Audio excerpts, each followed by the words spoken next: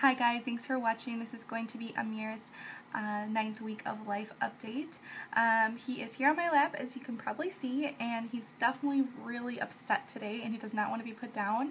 He had his appointment yesterday, so that's why I'm filming this late. We had to cancel his appointment, and so we had to reschedule it for yesterday. And I'll talk a lot more about that. Oh, might be going to sleep.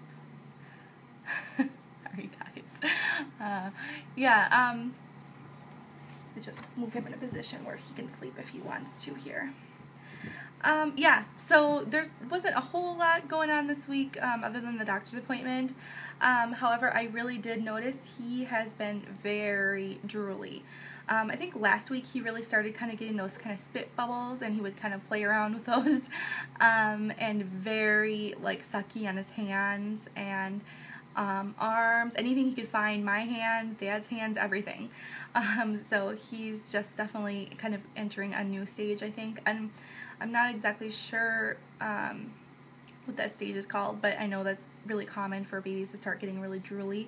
I have a friend who has a 5-month-old, and they have to change his bib various times throughout the day because he just soaks through them. And we have a bib on Amir today because his drooling's gotten very increased, and I'm not sure if that has to do with, you know, his shots, but he has been drooling more and more now, so that could definitely be the stage he's entering. And he is such a big boy. Such a big boy, I can't believe it. We found out at his doctor's appointment he weighs 14 pounds and 3 ounces, so up another pound from last week. He is gaining weight like crazy. And I even asked the doctor, I'm like, that's right, that's perfectly normal for him to be, you know, his weight? And she said absolutely, that breastfed babies cannot be overfed too much, or fed too much or overfed, because when they're full and their body doesn't want any more, then they just won't suck.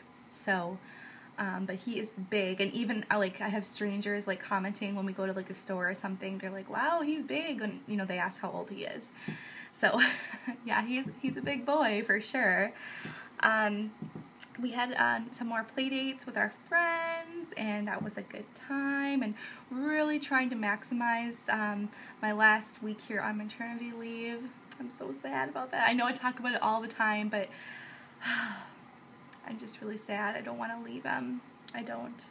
But anyways, let's live in the present here. So, other than that, he has been sleeping amazingly well. Which is really just a fantastic thing for me now going back to work. He has been sleeping at least 5 hours straight, and usually like one time per night getting up to be fed. So that's great. And again, I mentioned he goes right back to sleep, so there's not really too much problems with that. I just am so blessed, and I'm kind of worried that the next one I have won't be such a great sleeper and such a calm baby, but I'm just really grateful for that.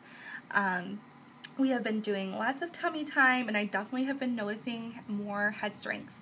I tried putting him in the bumbo as well, but he definitely did not have the head strength for that, so we just took him out. I only put him in there for a minute. I just kind of wanted to see. They recommend it for babies that have full head support, and he doesn't quite have that yet. So yeah, we'll be trying that again maybe next month just to see how it goes. Yeah. And as far as his cradle cap, he still has that. We've really been trying to brush his hair and using the oil treatments, but it's still there, but it doesn't really seem to be bothering him. At least he's not really, you know, touching his head as much as he was. I don't know if that is even the cradle cap that was bothering him, or what it was, or if he just was like feeling his hair. I don't know, because he definitely has more hair. I don't know, you probably can't tell, and I don't want to wake him up, so but he definitely has a lot longer hair. It's definitely growing. And I'm trying to think what else. I should write things down, but this is kind of like my way of recording what goes on each week, is by talking about it. We did put away all of his newborn clothes, and I've noticed most of his clothes are 0 to 3 and a lot of 3 to 6 months. So he definitely is a big boy. I don't know if that's common. My nieces were really big babies, so my sister said that was common for her, but he wasn't, I mean, they started off as big babies, but he wasn't too heavy. He was 7 pounds 6 ounces when he was born, but I feel like he's just really gaining weight rapidly. Oh, and I do want to talk about, too, this week I've noticed that my milk supply has gone down a little bit, and I heard from Baby Center, of course, my resource for everything, that drinking Gatorade and then also a fenugreek. I know that's really, most people know about fenugreek, but Gatorade increases your supply. I don't know, I bought some Gatorade to drink, but I don't want to drink like too much of it because, I don't know, there's a lot of sugar. Oh no. There's a lot of sugar in Gatorade, so I'm trying to like cut back my sugar intake. Definitely trying to lose some weight. But yeah, he's been doing this a lot too lately. Like when not as much at night, but when he's taking naps, he'll wake up and just completely, that's like nothing. Like he will just scream his little head off as if we hurt him. And then he, has it for a minute, and usually he'll just go right back to sleep.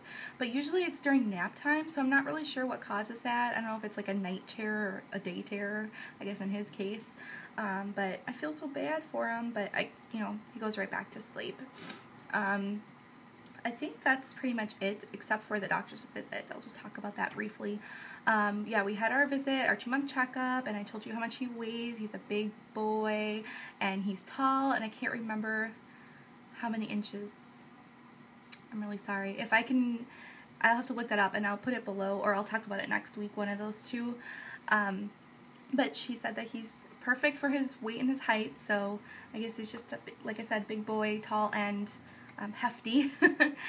And at that visit, they just, went over the basic things just to see how, he's eating. Obviously, that's not a problem, and, checking all of his measurements and things like that. And then I told her also about his eye. It's still watering, and it's still caking a little bit, and she just said, keep doing the erythromycin serum drop type things, and she said that if it gets bad and it starts spreading to his face, like it gets red around his face, that they have to do like some kind of unclogging tear duct surgery, and I really don't want that. So hopefully this goes away. She didn't seem too concerned about it, so hopefully he'll just kind of grow out of that phase. She didn't, like I said, she didn't seem concerned, and she said that that definitely could happen. He could just kind of grow out of it, or it could just become unblocked, obviously. Yeah, we're just hoping that happens. And then when it came time for, oh, sorry, one more thing. I had my doctor talk to my husband, too. I just want to mention this about smoking, because my husband is a smoker. He does not smoke around the baby, but I do not want him to smoke, period, for his health. It's disgusting. I hate it. I never thought I would marry a smoker, but, whatever, life happens.